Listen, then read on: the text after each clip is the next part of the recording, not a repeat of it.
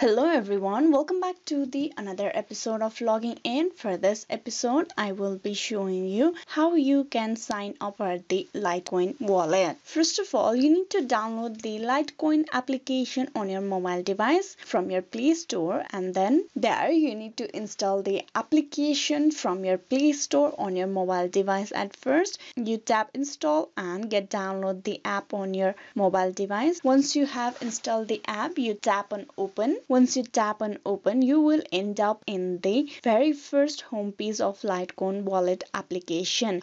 Now here, if you already have an account, you can click on login with Facebook, login with Google, or login with phone number to get logged in into your account. But as for this video, we are going to sign up for the new account. So there you click on sign up or login via email on the bottom of your screen. Then you need to click on sign up on the right tab, and there you need to provide the details. On the first empty text box, you need to type in your email address. Then you provide the password for your account. Then retype the password, and then once all the detail is filled in, you need to click on sign up. Now you will need to create a PIN code for your account.